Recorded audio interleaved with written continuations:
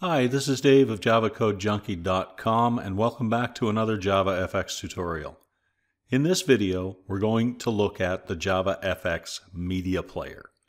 I'm going to cover the three classes that are necessary to play media in JavaFX. And those three classes are Media, MediaPlayer, and MediaView. We're going to create a program that will allow us to play media such as the following. So this is what we're going to end up with.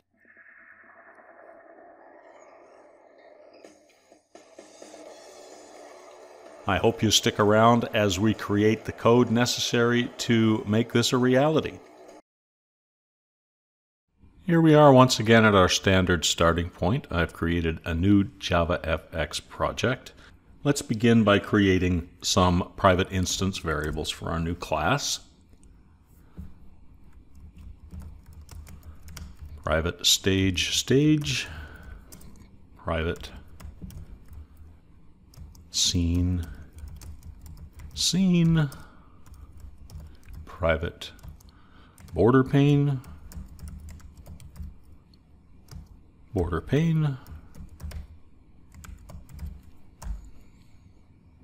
private hbox,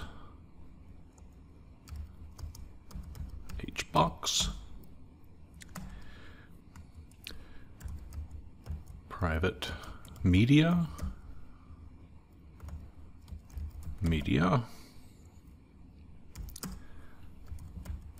private MediaPlayer,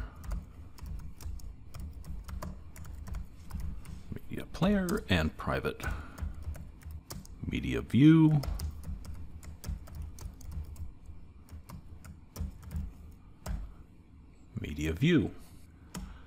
We're also going to need a URL that specifies the media that we're going to play in our media player.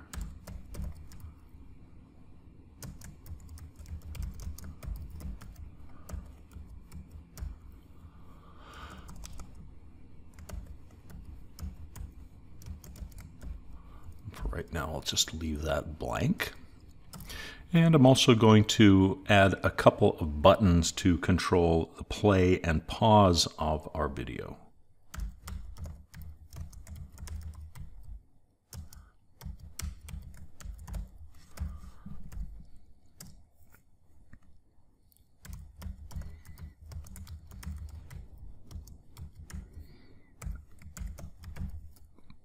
And let's move to the initialize method, where we create our user interface.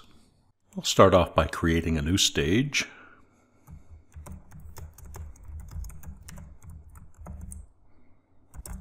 We'll set our title.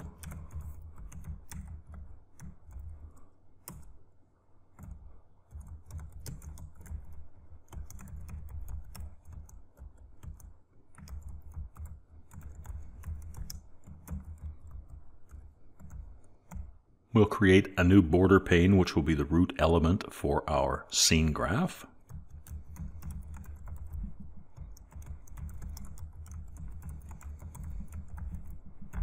Now we come to what's going to be the meat of our media player. So we'll start by creating a new media object.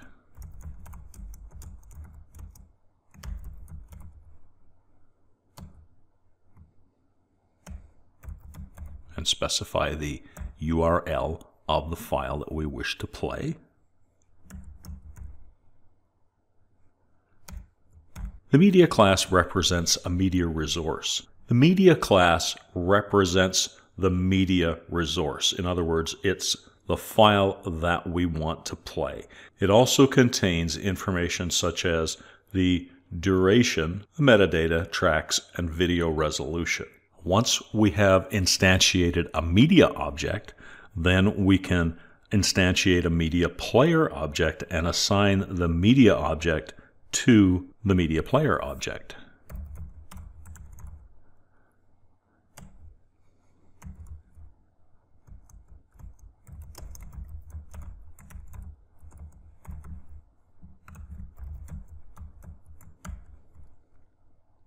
And we're going to set autoplay to true in the media player so that the media will begin playing immediately upon loading.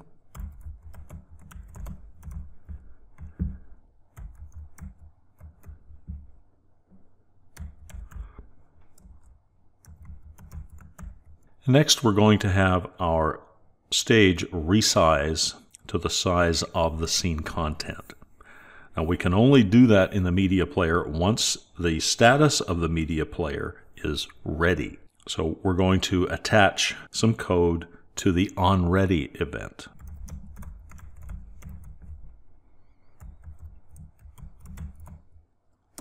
And here we'll do that with a lambda. Stage.size to scene. And once we've created the media and the media player objects, we can create a media view object. The media view object is a node, and that node can be attached to our scene graph to display the media that we're going to play.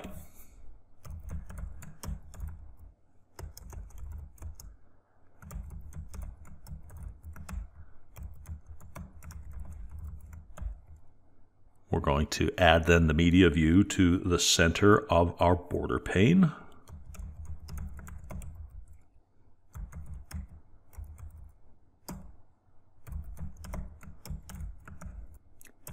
We'll create the two new buttons.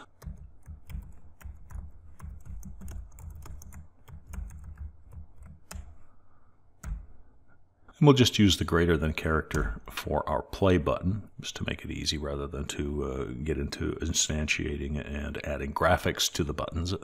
But certainly you can do that, and I have a video already in this series on the button that will show you how to do that. If you're interested and don't know how to do that, just refer to the button video earlier in the series. Same thing now with the pause button.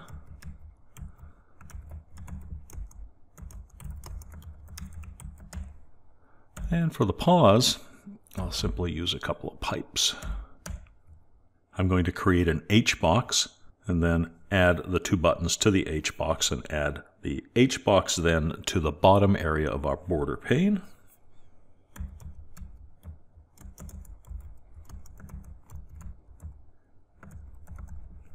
And I'm going to give some spacing of 10 pixels for the two buttons within the H box.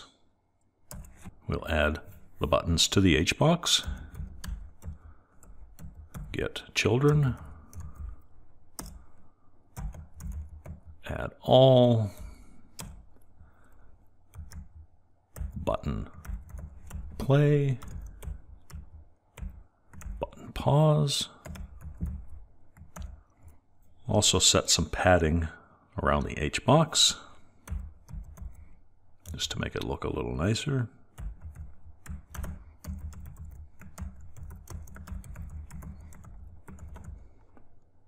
We'll create a scene object specifying the border pane as the root of our scene graph.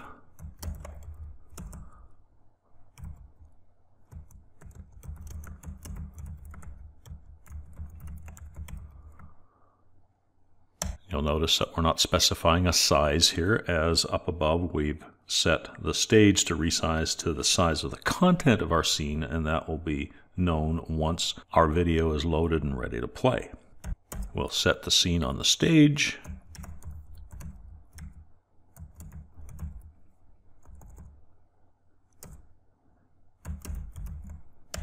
And we'll show the stage.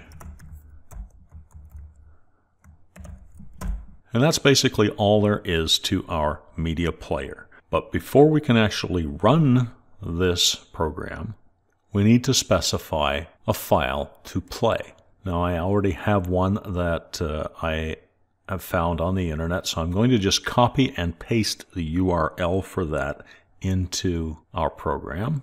And hopefully, when I run it at this point, it will begin to play our video. Keep your fingers crossed.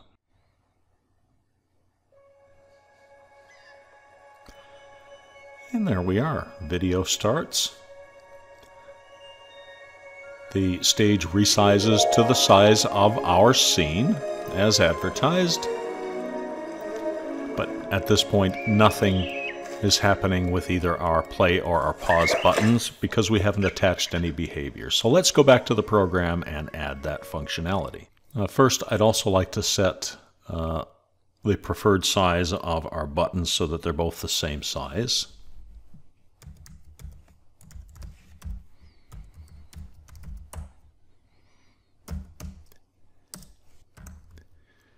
And we'll set that to 32 pixels. I'll do the same for the pause button.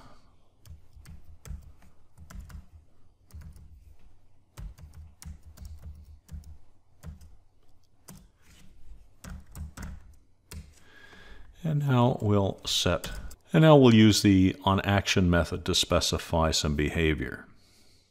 Button play dot set onAction.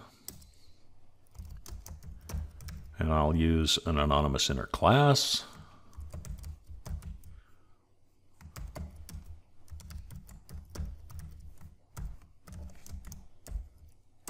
And we'll add the unimplemented methods, or method, do a little cleanup, and just copy and paste. And I'll add the same functionality to the pause button.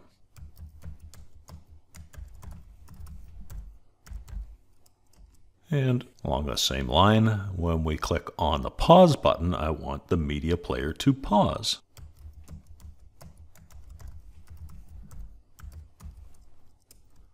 So let's run that and see if the buttons function as advertised.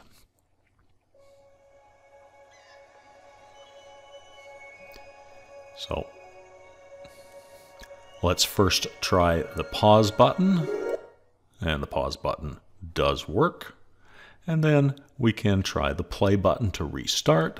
And everything works as it should. You can also add a lot more functionality to this. You can build up an entire user interface. You can add sliders for the volume control. You can add a slider as well for the timeline and display and update the status of the amount of time elapsed and the amount of time remaining. All kinds of different things that you can do. I'm going to leave it at that for this video. I hope you have fun adding additional functionality to the media player. In this video tutorial, we learned about the JavaFX MediaPlayer. If you enjoyed the video and would like to see more JavaFX videos, please consider subscribing to this channel. Thanks for hanging out with me today. I really appreciate it, and I hope to see you again in the next video. Until then, please stay safe and keep on coding.